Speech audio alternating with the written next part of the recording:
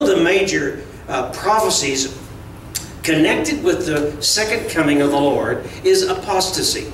Are you aware of that? One of the biggest signs that you can look for as to know when God's going to be back is when there will be this time when there will be a great falling away from the faith. And that's a strong prophecy. I'm going to read it to you. In 2 Thessalonians 2:3, it says, let no one in any way deceive you. For it, Jesus' return, will not come unless the apostasy comes first. And the man of lawlessness is revealed, the son of destruction. In other words, and it's called, and when in 2 Thessalonians there, when Paul wrote that, he called it the apostasy. In other words, it's not an apostrophe or a apostrophe. It is the. It is a prophesied prophecy of extreme magnitude. It will be a time when this world will have turned its back upon the Lord, upon God, and will have walked away. I think at this time, what he's talking about, there will be a time of unusual events that have happened in the earth, and even much more so than even today. Well, Jude walks us through what it means to be an apostate. By the way, Jude, if you look at it in the Hebrew and read his name is Judas.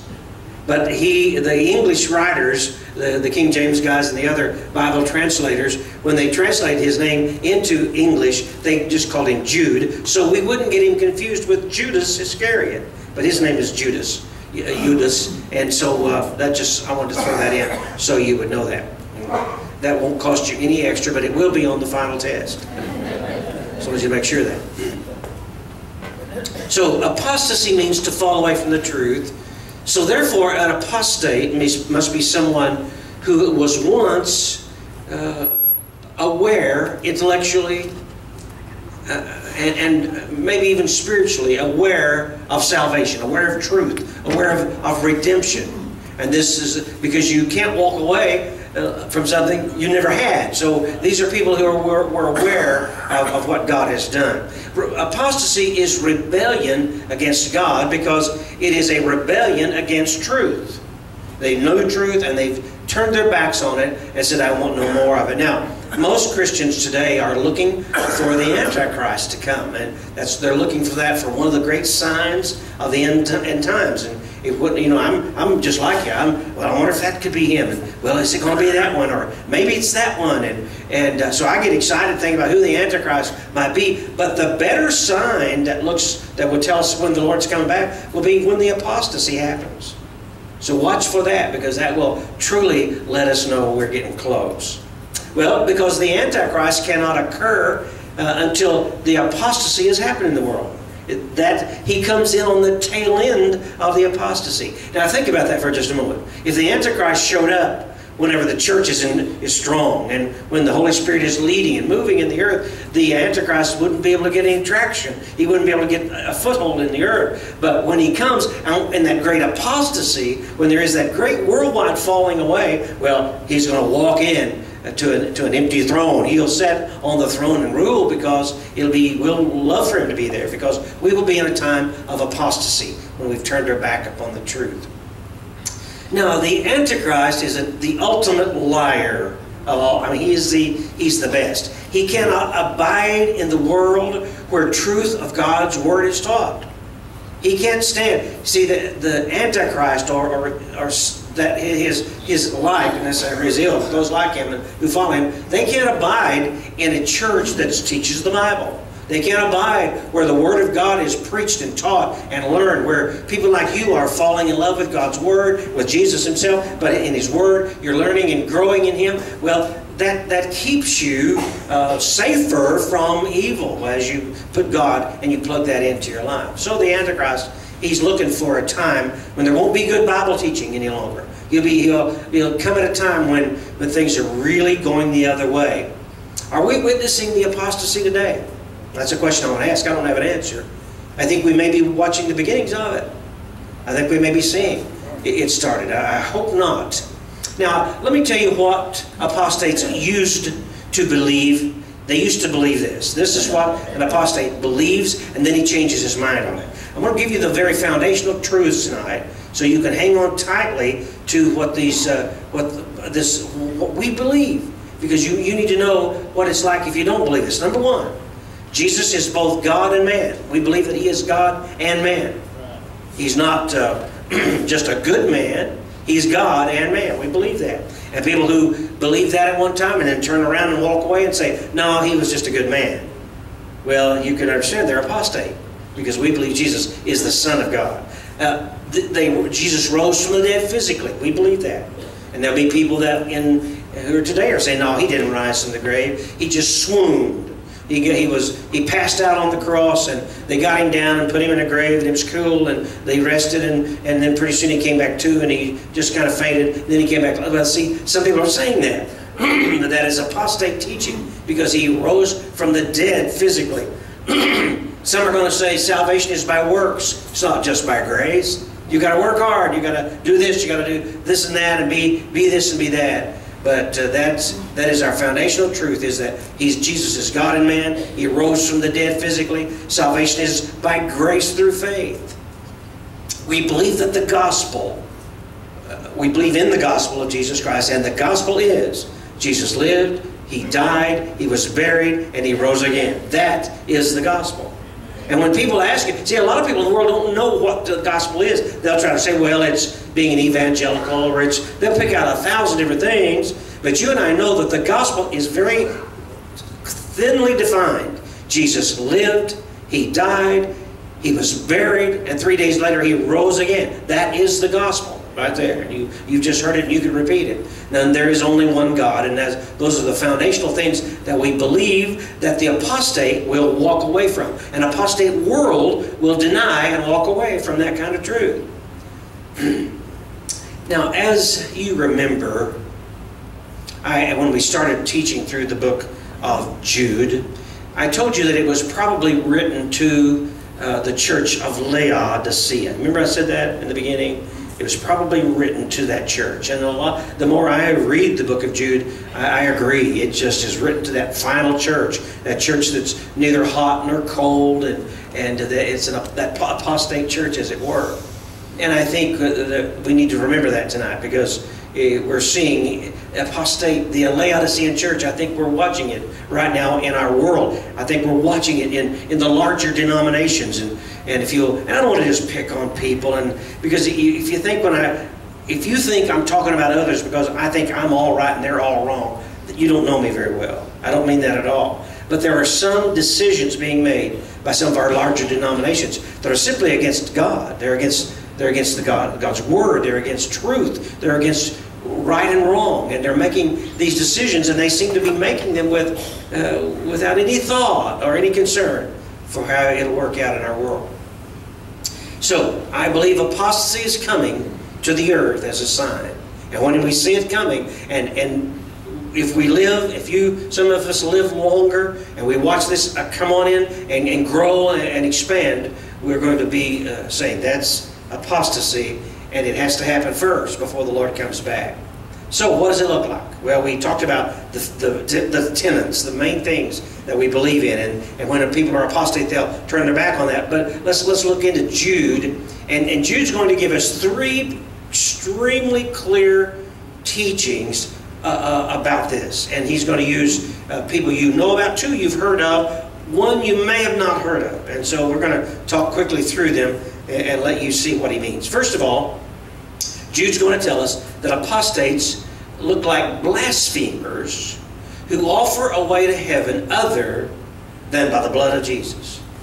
They're going to say there is another way to get to heaven other than the blood of Jesus. And he's going to use, for example, to teach us that, he's going to call it Cain. He's going to say the way of Cain. Let's look at Jude 11. Woe to them! They have taken the way of Cain. Now, who's Cain? Most of you know who he is. Genesis chapter 4 will be his story, where it's recorded in the Bible, where Cain was... well, let me just read it to you. Genesis chapter 4. Adam made love to his wife Eve, and she became pregnant and gave birth to Cain. She said, with the help of the Lord, I have brought forth a man. Later, she gave birth to his brother Abel. Now Abel kept flocks, and Cain worked the soil. In the course of time, Cain brought some of the fruit of the soil as an offering to the Lord, and Abel also brought an offering, fat portions from some of the firstborn of his flock. The Lord looked with favor on Abel and his offering, but on Cain and his offering he did not look with favor. So Cain was very angry, and his face was downcast. Then the Lord said to Cain, Why are you angry? Why is your face downcast? If you do what is right, will you not be accepted? But if you do not do what is right, sin is crouching at your door.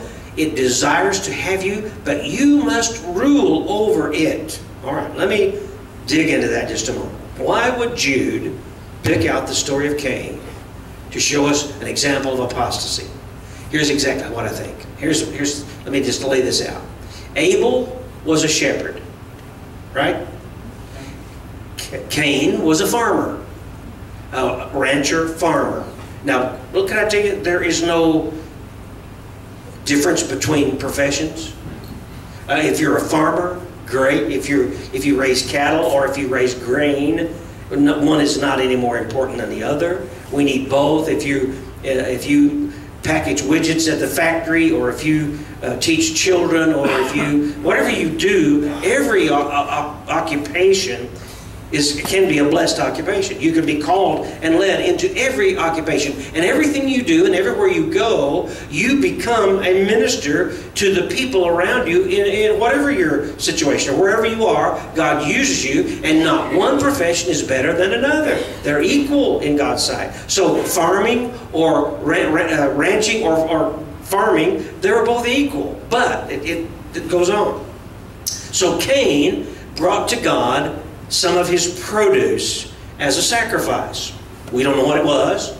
You can use your own imagination. I don't know what kind of crops they grew back before the flood. It was a different climate, a different time. The days, I don't know if the days were longer, but the environment was different before the flood. And someday I'd like to get into just some of what I think the environment was like prior to the flood, and how that there was a veil over the whole planet, and carbon dioxide was higher, and plants grew larger, and animals were larger, and anyway, some of these days I want to get into that. To me it's very interesting. So he brought to God some of the produce of his farm to sacrifice to the Lord. I don't know what, let's pick out something. Tomatoes. I don't know. Let's say he brought tomatoes to the Lord. And he brought them to the Lord as an offering. And he offered them to the Lord as a sacrifice. Great thing. He loved God. He believed in God. He loved God. He wanted to worship. He had a lot of things going for him. All right?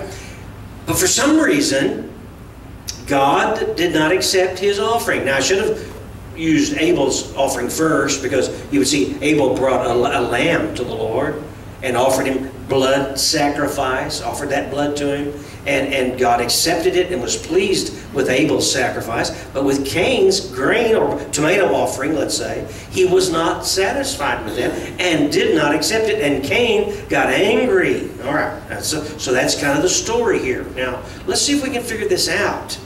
Now, again, I want to tell you, Cain was a believer. It wasn't that he didn't believe.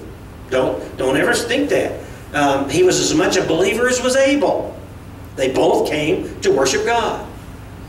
You say, well, how do you know they were such believers?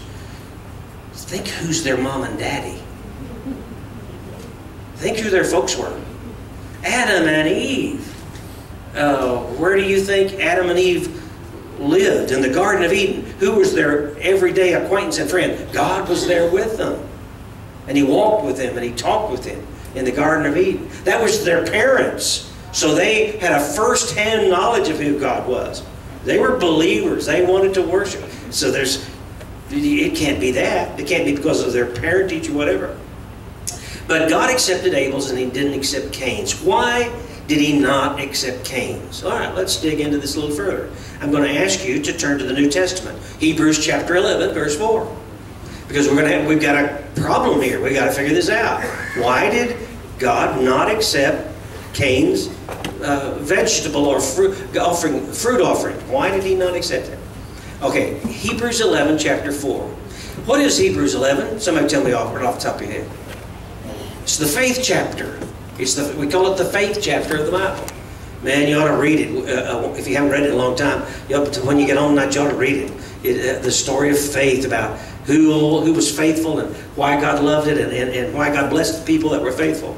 So in this story of Hebrews chapter 11, verse 4, there's a clear explanation as to why. It's because Cain did not have the kind of faith in the Word of God. You see, I don't know how, it's not recorded. We have no understanding or expression of it. But I know in my heart, and you do too, that Cain and Abel both understood that it was to be a blood offering, blood sacrifice. It was because the blood was to be shed, and that is taught from the very first word of Genesis. Sometime I want to take the better sheet. I'm going to take that first word in the book of Genesis, in Genesis chapter 1, and I'm going to preach a whole sermon on the first word. Because buried in that first word is the gospel of Jesus Christ. In the first word, and I'm going to show you how that's written, in the very first word in the book of the Bible is the story of death, burial, and redemption. Of resurrection and redemption. And so Cain knew that story. He understood it, but he thought he just didn't have the faith enough to follow through with it. He failed to bring God a sacrifice that was not blood. In Genesis chapter 3, verse 7, eyes opened and they knew they were naked. They tried to clothe themselves with fig leaves. You've been there. Adam and Eve, their eyes became open when they sinned, and they tried to cover it up. What they try to cover it up with? Fig leaves. All right? They covered themselves with vegetables. Are you with me? Flora. And what did God do whenever He when He overruled the vegetable for their covering? What did He do? He killed an animal. We don't know what kind, but He killed an animal. And He skinned it. Have anybody in here ever killed and skinned an animal? It's bloody. It's gory. You know, we've moved in such a sensible our sensibilities are so sanitized and clean anymore in our culture. I ought to just bring a goat or a pig in here some night and kill it. Just for the shock value. Because we've gotten so far away from it, what blood means. It's life. And it's gory and it's horrible. We go eat a McDonald's hamburger, we have no idea what it took to get that hamburger there. But a cow had to die. And they weren't nice about it. And then, well, I don't want to go on and on. But you get the point. Now I want you to notice in we're going to go to Genesis now, 3:20. God made coats of skin to clothe their bodies. It wasn't that Adam and Eve made fig leaves. God covered them with skin from the dead animal. Do you get where I'm going with this? The lesson was taught loud and clear. Folks, vegetables, flora, the things that we try to do with our hands do not cover our sin. You cannot make a covering for your sin. Only God can give you a covering for your sin. And Cain and Abel were very, very much aware of that. Abel brought a lamb to the Lord, or a little animal to the Lord, and sacrificed the blood and the fat thereof. In other words, he killed that little animal as a sacrifice offering to the Lord. But Cain tried to make a fig leaf. You see what I'm saying? He tried to cover his sin with the fig leaf, and that was not God's way. I'm going to just tell you something right now, folks. Without the shedding of blood, there is no forgiveness of sin. Mark it down. Call me a conservative fundamentalist, old-time preacher. Good, I own it. I'm proud to have it. But without the shedding of blood, there is no forgiveness of sin. You can't get to heaven by making your fig leaf covering. You've got to let Jesus cover you with the blood of the Lamb. So, we're saved by faith and not by works. We get to heaven only by God's way, and works do not open heaven's door. Cain acted as if the grain offering or whatever, the tomato offering, was as good as anything else. But folks, when we move now, our next study is going to be to the book of James. And James is going to beat this into the ground.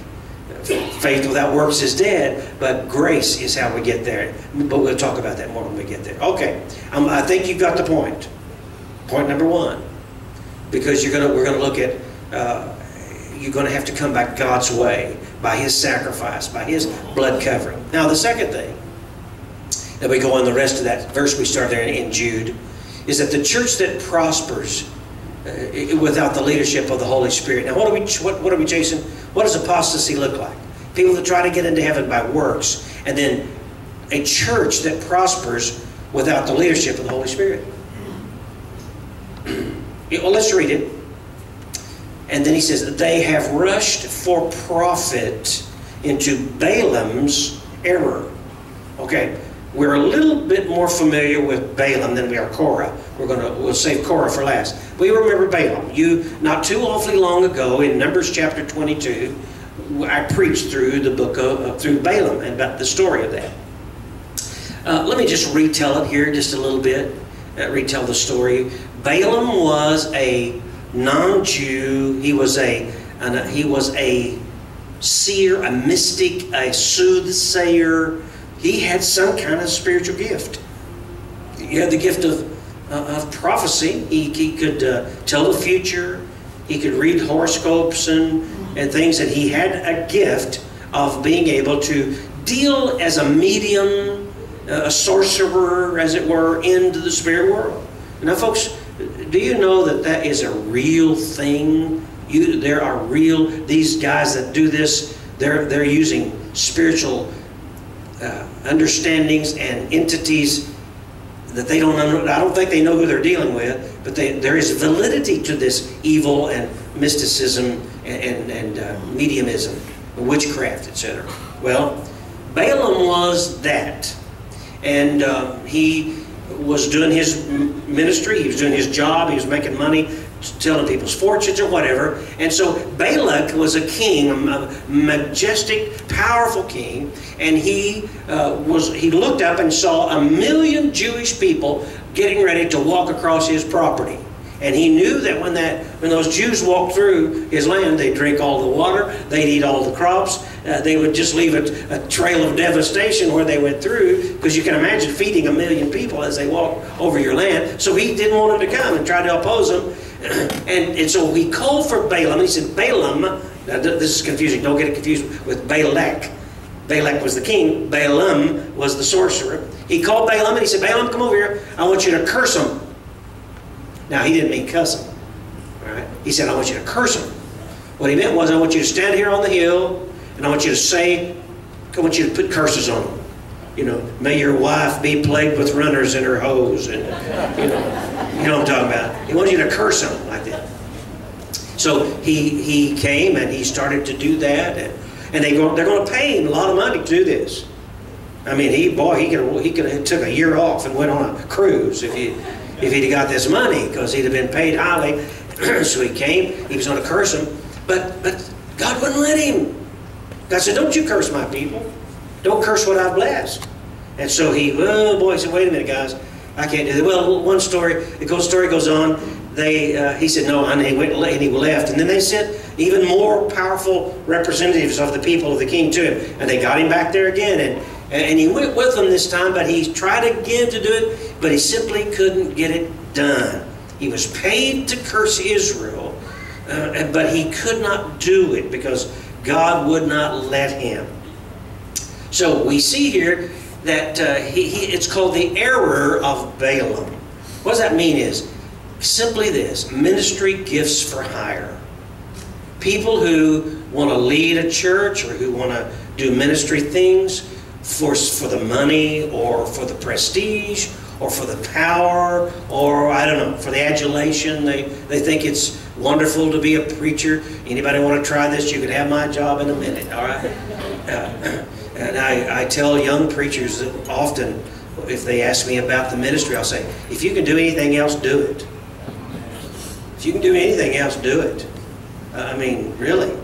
If this looks like an easy job, try it for a while. Anybody can do my job for a week. I believe that. And maybe even 2 weeks. But try doing it for a lifetime, and you'll understand. It's just like it has its ups and downs. But anyway, let's don't get into that. I'm not here to whine. I love my job, okay? I love to be your pastor. But there's this thing called the error of Balaam. Ministry gifts for hire. And it deals with the lust for the pleasure of sin for a season. In other words, short time, you get paid short time for doing something or doing something for the wrong reason. There's the doctrine of Balaam, and it's complicated, but what simply means it okay, let me tell you what Balaam finally did. Balaam got a whole bunch of Moabite prostitutes and got them, and he lined them up in a place where the Jews would be going by, and he had them entice the Jewish men to have sexual relationship with those Moabite prostitutes, and thereby they defiled them themselves. They broke God's command to not intermarry with the other people of the area, and so he got done. Balak got done what he wanted through Balaam, but not through the curse.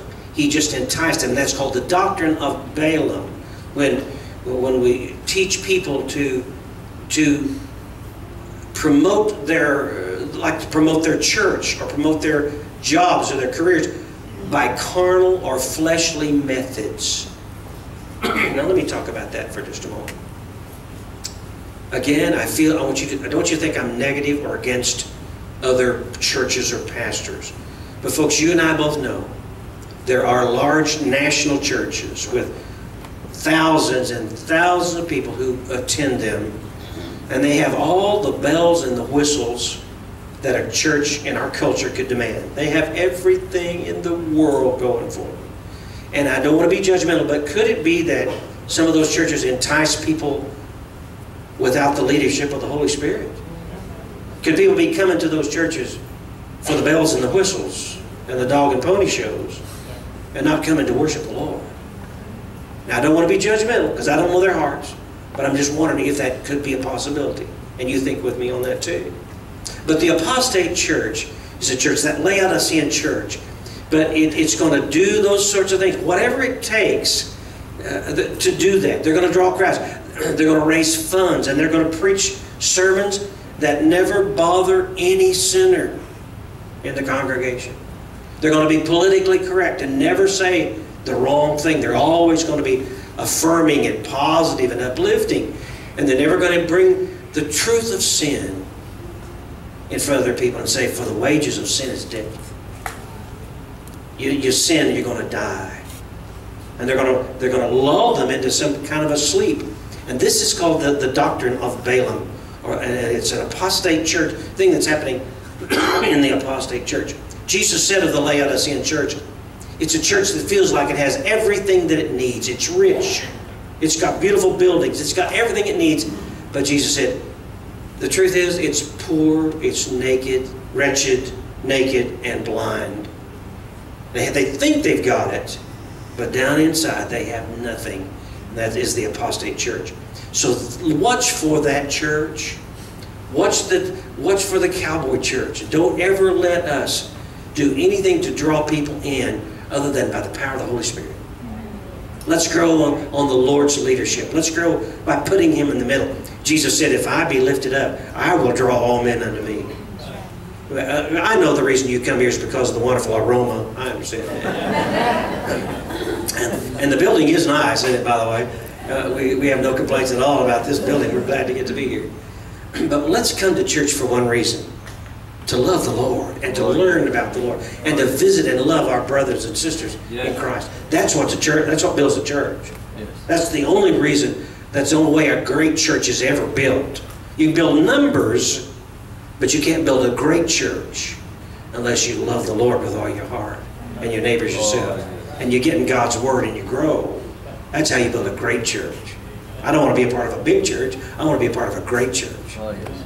I said when we came here to the Sauk River, I told Billy and some, I said, we don't want to come here and just build a church. We want to start a movement. We want to change the world. We don't want to just build a church. And that's and that you've caught on to that vision, and thank you for that. The apostate church has everything it needs except the presence of the Holy Spirit. Remember the church in Laodicea, what Jesus said to that church? Behold, I stand at the door and knock. Why is he standing at the door knocking? Because he's not in it. He wants in. He said, if anybody in there, hello, anybody wakes up, will come and let me in, I'll come in and sup with him. I told you that before. It's not a invitation for the church, it's the invitation for the individual people in the church. If you wake up, I'll come in and meet with you. Okay, stay with me for one more. Let's look at one more example of apostasy. And this is maybe a new one to you. I think you've heard of it, but let's go through this. And this is an apostate believes there are many ways to heaven. Let me just say it like that. An apostate church or preacher would believe that there's a lot of ways to heaven. In other words, you go your way, I'll go my way, we'll all wind up in the same place. That's apostate teaching. It's heresy, all right? Can I be honest with you? There's only one way to heaven. I don't want to be mean, and people accuse fundamental preachers like me of being narrow and mean, because we say, well, you can't go to heaven just because you're good or because you're a member of a church, or, you know, we say those things and they think we mean you got to be like me. I don't mean that at all. I'm just telling you, the Bible says there's only one way to heaven. Right. Jesus says, I am the way, the truth, and the life. And what did he say then? No one, no man, no one comes unto the Father but what? By me, through me. You can't get there through Mohammed or through Buddha or Oprah or whatever. You can't get there that way. All right. So the apostate believes there are many ways to heaven. Let's read the last part of that verse again. We're down now to Korah. They have been destroyed in Korah's rebellion. Korah. Another man. He was jealous of Moses and of Aaron. He coveted the priestly duties of Aaron. We're back in the wilderness now. We're coming from Egypt to the promised land. And in Numbers 16, if you want to read it there, Korah, he said to Moses and to Aaron, he said, why are you guys so special? You're just like all the rest of us. You're just a man. Why do you think you have the authority and the responsibility or the authority to lead us? Couldn't any of us do just as good a job as you're doing? And in other words, the gainsaying of Korah occurred when he challenged Moses because he was jealous of Aaron's priestly duties. I guess what he's asking is, what this whole thing is asking, do we really need an intermediary? Do we need somebody between us and God? Do I need to go through a priest, through Moses or Aaron? Aren't all people priests to God? Do we really need Moses, or aren't we all priests in God's? And so let me transfer that and take it to the next point where it says, do we really need Jesus today? In today's interpretation, do we really need Jesus? That's what people are saying. Couldn't we just go by being good, sincere people? Couldn't we get to heaven if we're just, good folks? And that's what I think what they're saying today. Korah rebelled against Moses' leadership. I've not ever drubbed much of this next thought before you, but there are many what we call typologies or types in the Old Testament and New that are types of Jesus. And Moses is a type of Christ. And so they were saying, do we really need Jesus? Do we really need Moses? But what they're saying was, do we really need Jesus? Korah led 250 of the princes of Israel in rebellion against Moses. Great rebellion. We don't want to follow you. We don't want to follow the Lord. I'm translating. We don't want to follow the Lord. We want to do it our way. Can I tell you what happened to those folks?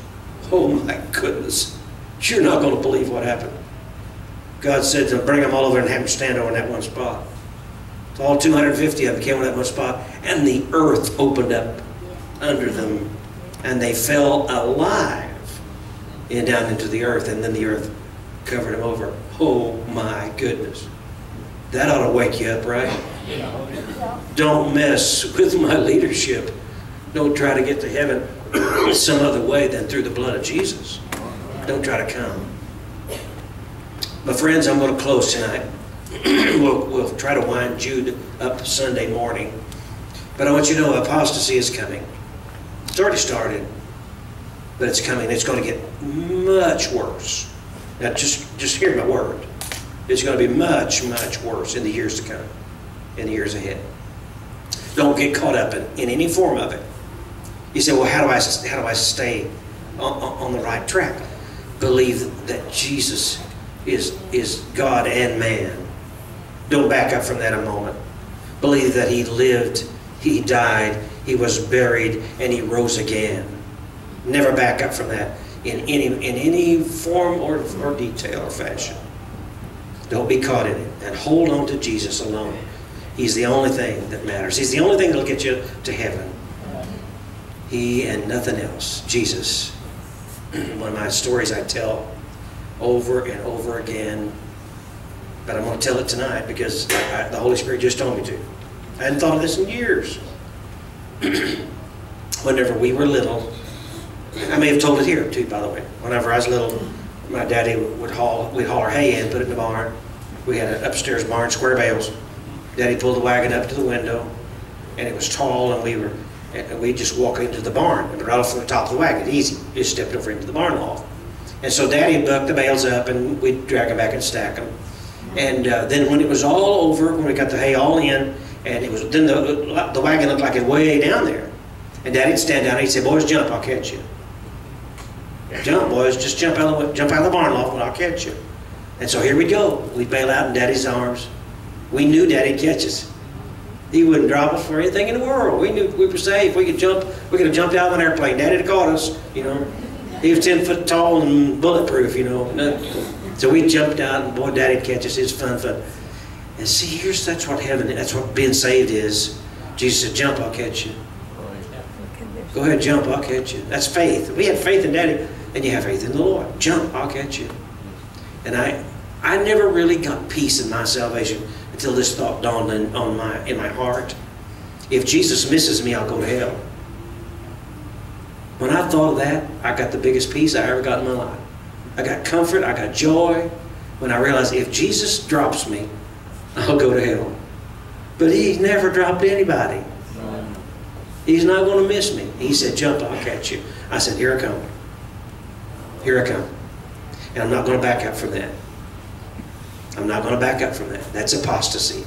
I'm not going to back up from that. Are you going to go with me?